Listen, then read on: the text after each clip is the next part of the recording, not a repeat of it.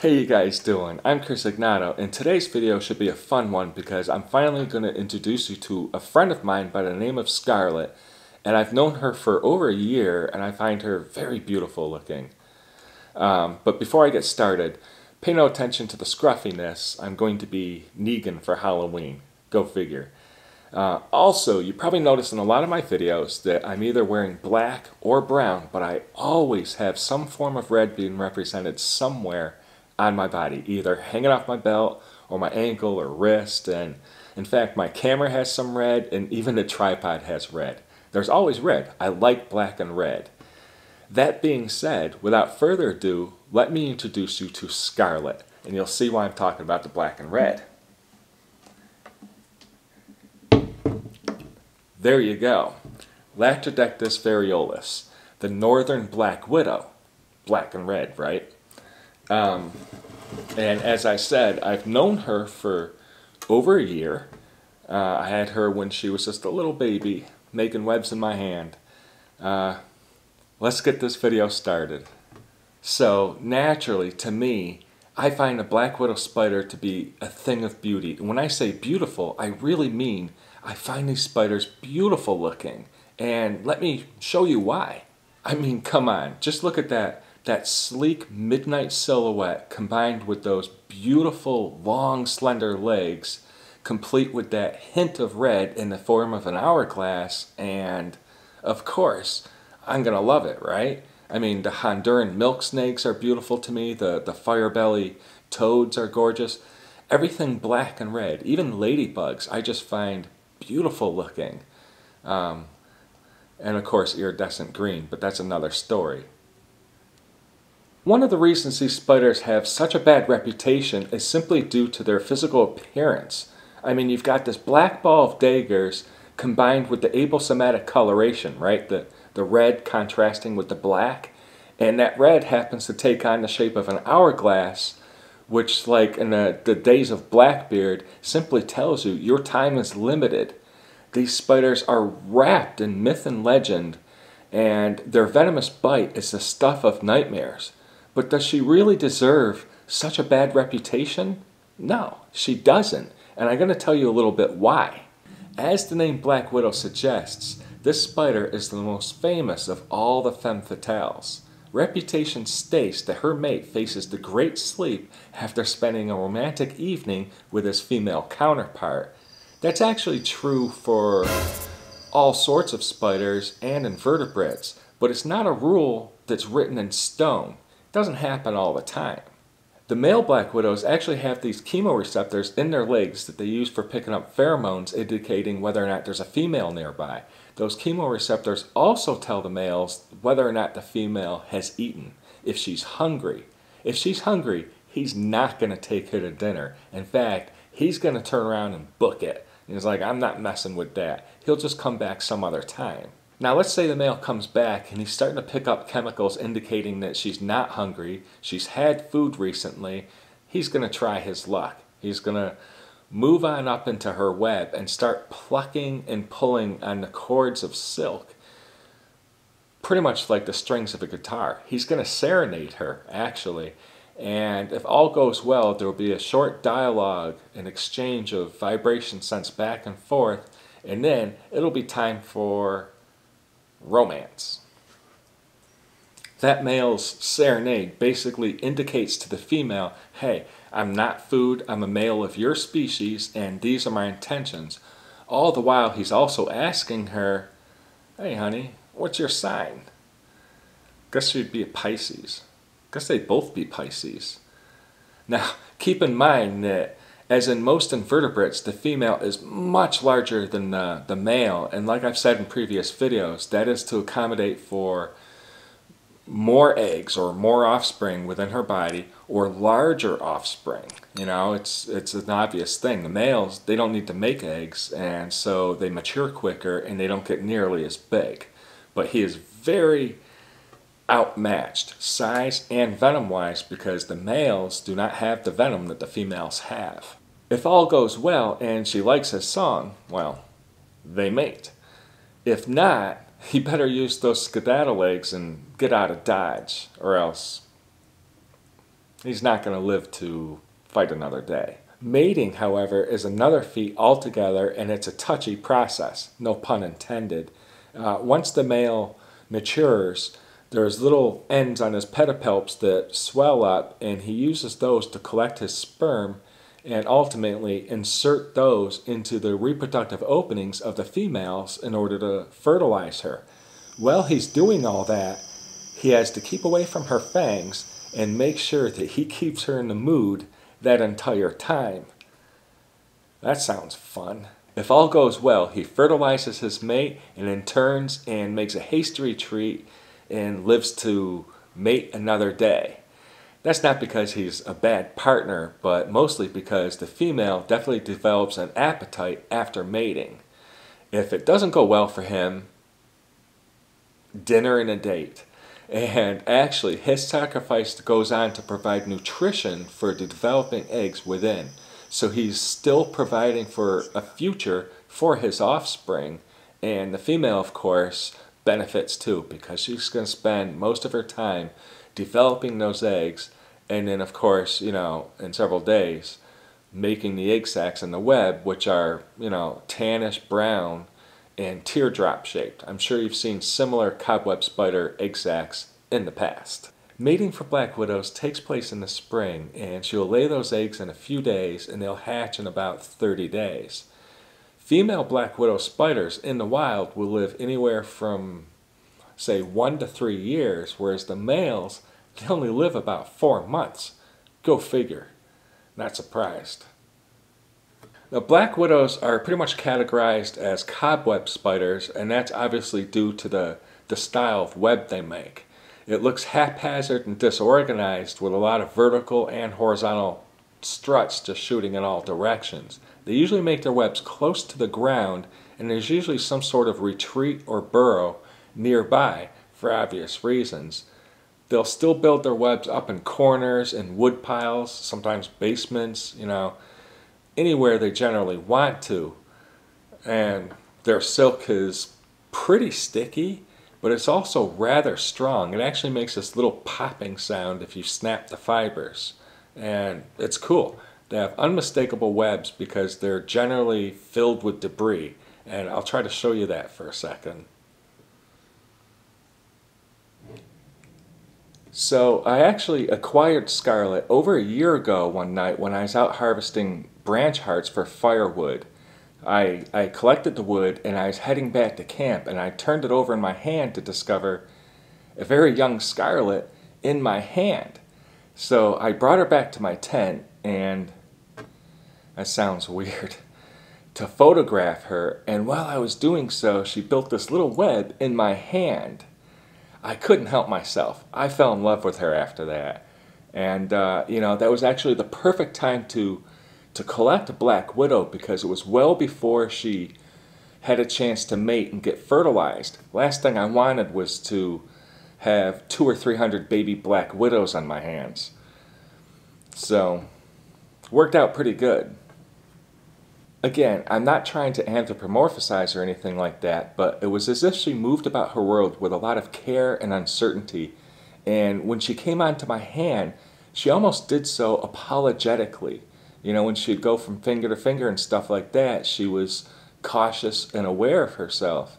And to be honest, you've got this little animal, this little being moving about being like, oops, trying to be all careful and non-imposive, and I just, I find it to be very cute.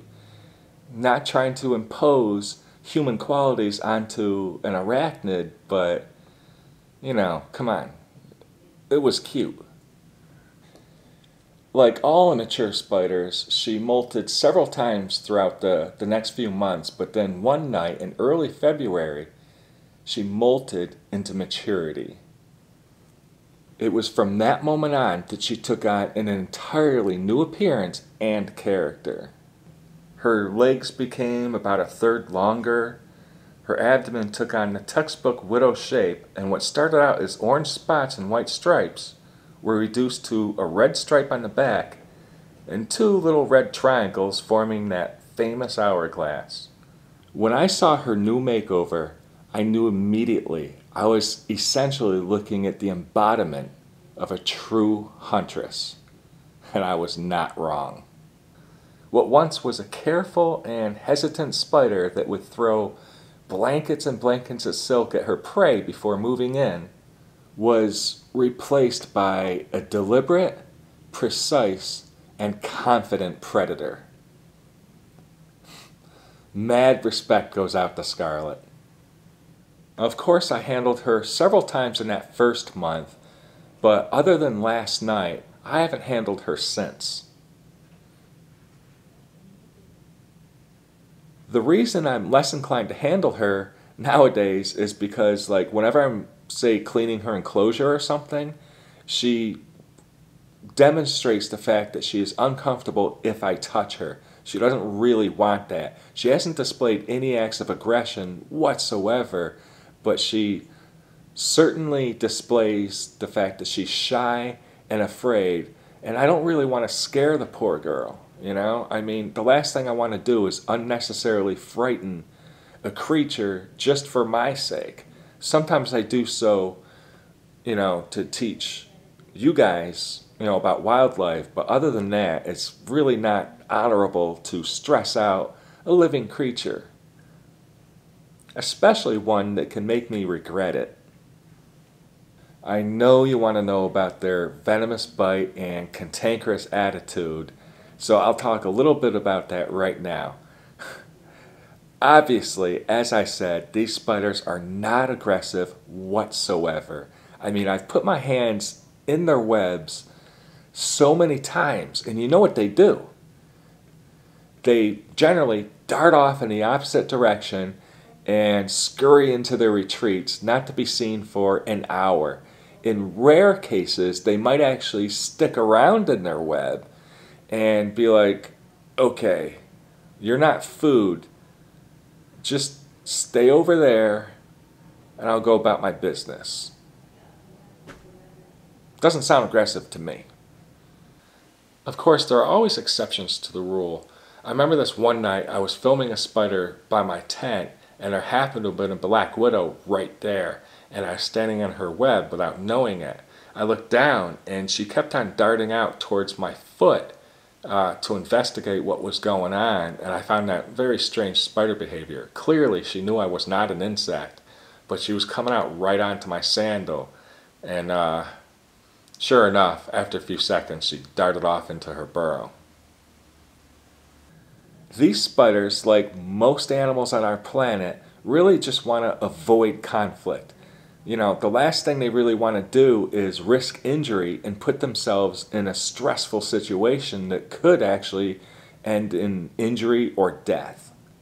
Her venom is a precious commodity.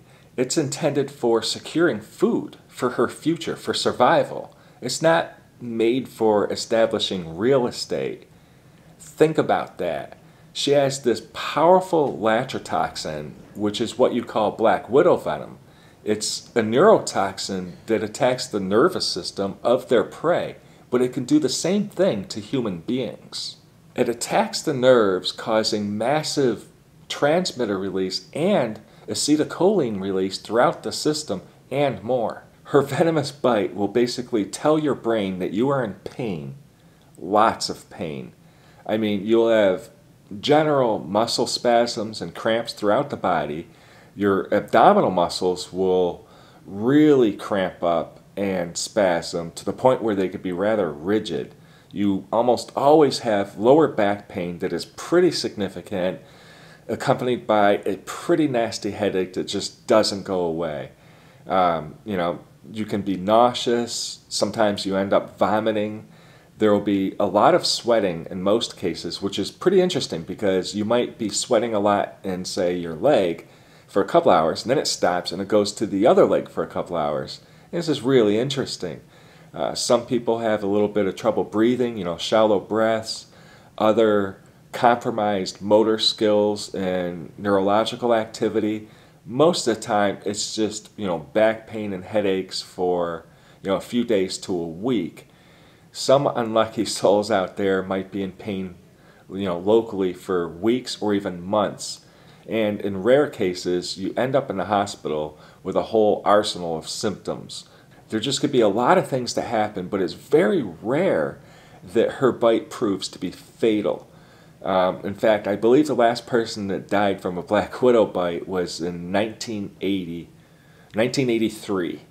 So, you stand a good chance, but you also stand a good chance of winding up in the hospital. I don't want to get bit by one of these spiders, but I know the odds are in my favor of a positive outcome. Of course, their venom is intended for taking out their prey, which usually consist of invertebrates, such as, insects, arachnids, and they really like June bugs and large beetles, but they'll sometimes feed on, mice, lizards, and even small snakes. It's not unheard of, and every once in a while you'll find one in one of their webs with the spider feeding away. All that being said, a black widow spider would rather turn and flee for her life than to turn around, rear up, and throw down. They're not aggressive, they don't want to fight, they don't want to waste that venom. They would rather just keep to themselves and avoid you and anything that's not food. Makes sense. I have to apologize. I've picked the hardest week for filming this video. 1 second, it's totally sunny. The next second, the windows are being pelted with rain, and then it goes back to sunny. Then it gets really windy. This is very difficult, especially when I'm not some production company. I'm just me.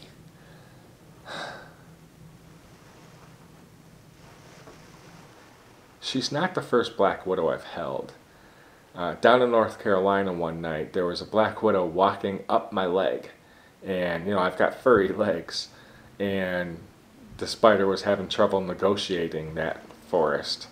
So I used my hand to, coax the spider out and place it in the bush. When asked to describe what it's like to hold a black widow, I guess I'd have to say that they're very delicate, fragile, and deliberate about their movements. But it's also kind of like holding a loaded gun with no safety. Except in this case, the safety would be to show her respect and to be gentle with her. Most women are like that, actually.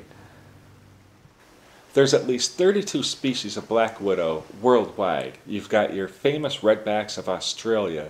There's actually a species of black widow that is mostly red. The abdomen's still black, but it's got these red spots on it, and some of them actually look like hearts. It's pretty cool looking.